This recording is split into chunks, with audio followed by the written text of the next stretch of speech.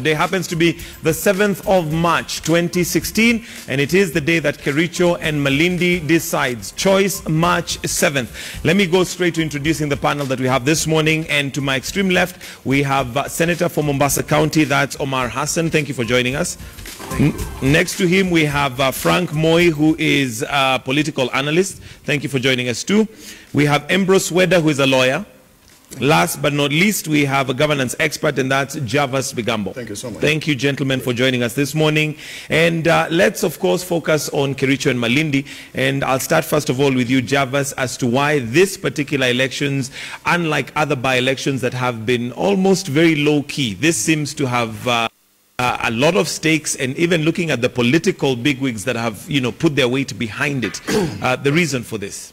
Pursuant to Article 38 of the Constitution, of course, read conjunctively with Article 81, now the matter of the Kericho by-election and Malindi belongs to the people. And we know that this thing has generated so much interest because of the high stakes and the premium with which has been associated with this. Of course, it's very unique because it's one of the few by-elections that has used so much money that could be used, in other areas had the governance, the people in leadership been more prudent. But also because we know very well that the politics at play is the kind of politics that either will keep the side of the deputy president elevated politically in terms of his potential of future negotiations, and also to show whether there is emerging cracks within the Rift Valley. And also, well, of course, I know that later on, as my good friend Senator Omar will retort, I believe that the opposition coalition would really want to have, Kanu win in Kericho, so that we see the diminished nature of the politics of those who are controlling government today. All right. Senator Omar Hassan, would you agree that it would be in the interest of the opposition for Kanu to win? First and foremost, I want to say what I told my brother Weda offset, that this by-election was extremely unnecessary. There's nothing extraordinary, unfortunately, about my brother, former Senator Keter, or even for that matter, Dan Kazungu. So you occasion a by-election and then drag yourselves through the mud unnecessarily. So, and the person who's been put on the spot here is nobody else but William Samoei Ruto. These are both his opponents. I don't think Keter is an extraordinary, professional that you needed him so badly in government to test your will so close to the election. I don't think you needed to create that kind of excitement in the CORD bastion of Malindi or the coast region unnecessarily, because I don't think we have a deficit of professionals. For us, I think as an opposition, we share morally in those who appear to stand on the same side in terms of the issues. I think some of the issues that are being articulated by the Kanu candidate and the Mashinani alliance is the same issues that we articulate on a regular basis in the opposition: devolution, theft, issues of that nature. And why there are high stakes, you also might have realized that there was so much high stakes for the Nyangores and even the Masongaleni by-elections. And when you talk about money, the people of Masongaleni told me they have not seen as much money from particularly our adversaries that they did then in a small little because it wanted to demonstrate that probably Kalonzo is losing grip. So I think every by-election has an impact, because this, for let's say the CORD coalition, reasonably has the stamina to maintain any momentum for the next 17 months to the elections. We are cut for this type of work. So therefore it is critical that CORD wins it, reclaims its ODM and CORD, or reclaims the Malindi seat, and then on account of that we set the momentum towards 2017. Okay, Frank, what would your opinion be, given that possibly there are some who are saying that the elevation of Charles Keter to Energy CS was the deputy president first of all trying to woo the voters in that area and keep them happy, but it seems to have taken a turn that was unexpected, with Kanu now stamping the authority and reminding the people in that area that they're still relevant. Yeah, can I say something about that? Because I'm a bit privy to information I might not have. The word go, when Uhuru was first appointing his cabinet in 2013, Keter wanted to be in that cabinet. So I think fundamentally it had nothing for... Well, I guess many politicians would want to be in the cabinet, but... Absolutely not. I think it's spiraled up to something that nobody expected, because up before it, everybody thought that, appointing of Keter was like a goodwill show to the people of the South. It's almost like a reward. And then it was, you could see how competitive the Jubilee Alliance nominations were, so it was almost like a sure ticket. But the backlash and what has come out of it was completely unexpected, and it will have huge ramifications going forward, especially after these by-elections and going into 2017. And the biggest winner should by far be KANU, because KANU came from a nondescript player. Now people are talking about KANU. KANU is getting more attention, and the forces coalescing around KANU are getting stronger and stronger by the day. So it took everybody by surprise. Do you think this backlash to the Jubilee Party is it because the KANU candidate is strong, or is it because people are fed up with Jubilee Alliance Party, and as a result, anything will do? It's boiled down to not about what the candidates offer or what do they bring to the table. It's down to a more emotive subject. So people are now more about what Jubilee has not done or what they have failed to do than what Paul Sang stands for or Aaron Cheruiyot, because they are not part of, it's now a bigger battle than Aaron Cheruiyot and Paul Sang.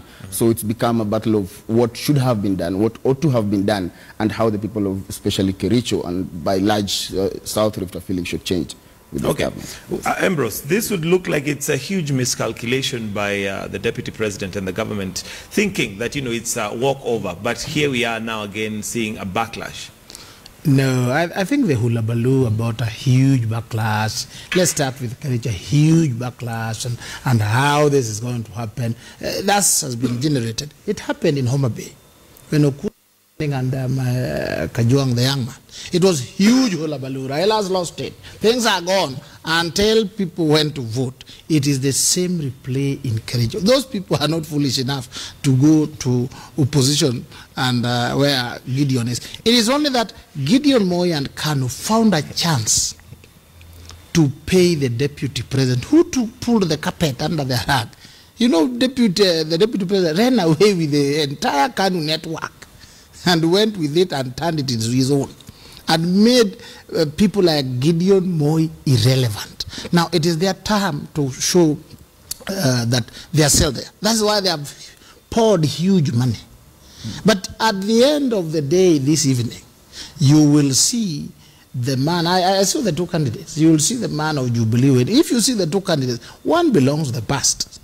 Sang belongs to the era of Moi. You see the cock, you see the candidate, you say, Akuna. That is why the president himself, because he wanted to be president, he was told the first thing you do is to leave this kind of thing. When we see the cock and we hear KANU, we just fall sick because of the past. So that is what Gideon is still trying to revive. And we are telling him, if you want anything, just leave the cock and Baba and Mama party, come up to the modern. So Kericho, in the evening, you will see it was all hullabaloo about nothing. Jubilee man will romp home, although with the low margins. But you can see the vigor of the deputy president, because his political strength is being tested. He's tested for strength, and as a man who is also very strong. So he and muscle, and I think he has also muscled enough money. Not as much as Moi and his people have, but enough. So he was able to demonstrate. I think he will carry the day. Going to Malindi. Malindi was essentially ODM and CORD. Therefore, it is work very hard to retain it. And they're indeed working very hard. And being the masters of propaganda, they have poured propaganda down there. I think Jubilee has the best candidate. Very good, level-headed gentleman. Then they have somebody who's I would call a ruffian. But with the propaganda, they have diminished the chances of our Jubilee candidate. I was there last Monday, and chances that Jubilee will get it become minimal. And you remember the big wigs went there, Raila went there with the propaganda, and now somebody has arrested somebody, and now it's making it worse for Jubilee. So if they retain it, and chances are they're likely to retain it. But Kericho, I can tell you. All right, I'll come back to Malindi, but for now, Javas, and we have live images of the voting that's going on, which are coming on your screen intermittently, and of course we'll be crossing over to our reporters who are live at the polling stations. give you updates of what is happening. Like those are now live pictures of voting in Malindi.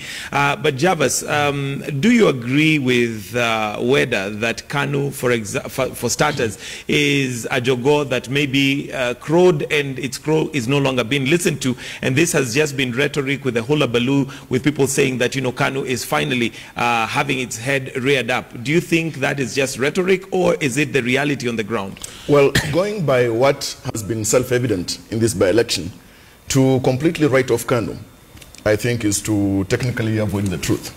Now, while we know very well that Kanu has been thoroughly diminished over the past years since it left the reins of power, it is clear to any critical observer that Kanu is being spruced up.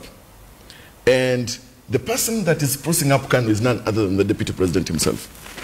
By the failure, you know, of the government, the Jubilee administration, and the Deputy President himself to deliver on the promises they made to the people of, say, the Rift Valley or the South Rift, etc., in Kericho itself, it has given Kanu the power, the space that Kanu badly needed. And if at all we would have seen that there have been so much struggle, you know, in this by-election, then we would say that maybe Kanu can be written off completely. But now, when you look at the arithmetic, when you look at the showing during the rallies and during, you know, all these campaigns, when you look at the kind of cash that has been splashed in Kericho, of course going up against all election financing, you know, regulations and expectations, you realize that Kanu has got a fighting chance in this Kericho by-election. Now, while it may not necessarily, win this, expectedly so, because of the very many cards that, definitely you will agree that the Deputy President has been kept so busy in this by-election. A man used to very big battles. Yes, big battles. He's been taken home and locked up in a very small battle that's beyond him. And I think that only demonstrates that he needs to work even harder, if at all the entire block of the Rift Valley has still to be under his armpit. Okay. Frank, do you think that the Deputy President's involvement in Kericho in such a huge manner maybe is a reality check and a wake-up call that things are not as they were? Because you'd have imagined maybe he would have even done 1 or 2 trips and after that leave it to... Yeah, like I said earlier on, he probably did not expect this. It might have been a miscalculation. And I mean, look at the advantages that Jubilees have. They are the incumbent. They strode into last elections about 77% win for Charles Keter. Now, to have reduced that to anything less than 77% and the insurgents that Kanu has done, the kind of crowds they have pulled, and now people are looking to have an alternative voice. Even going into 2017 now, before it was almost automatic, having a URP ticket then and probably a Jubilee Alliance party going into 2017 was almost like a win. But going forth now, the battle will be won at the ballot, because Kanu's been breathed life into, and look at how they've done their campaigns. They had a well-oiled machinery, very critical. They had good organizations, and they had people who really believed that they need an alternative voice. So to be going into 2017, Jubilee is still a very strong and formidable party, and William Ruto has a lot of support still, but people having an alternative voice, which would be critical. That if I get a Kanu nomination certificate, for example, in 2017, it's not that I'm out of this game. So okay, that's it. Can I say something? Yes, It's pointing out to 2 things: that all is not well in Rift Valley, and that William Ruto needs to get his act right immediately after this by-election. In fact, they first and foremost also have to stop this nonsense of appointing elected officials into cabinet. I think this should. In fact, I am thinking about whether it's feasible to propose a law that bears these unnecessary expenses, both in terms of the human capital and the resource capital which occasions by the state. But secondly, whether my advice to you and the Jubilee Coalition, never underestimate anybody with residual political capacity. You might have issues with Kanu, but Moi is still a revered name in most of Rift Valley. He is a Baba there, whether you like it or not. He is a highly respected statesman of late. He's non-controversial in the strictest sense of the word. He's one of the first few African leaders to have relinquished power, which was a very redeeming effect for him in terms of his legacy. I have issues about his excesses during the Moi Kanu rule, but I can tell you, as an elder, his name still sends a bit of reverence across the Rift Valley. And this is it's not your normal Isaac Ruto. This is a man who wielded state and has capacity. In fact, Senator Lonyango Puo, I'll be surprised if if William Ruto has more money than you.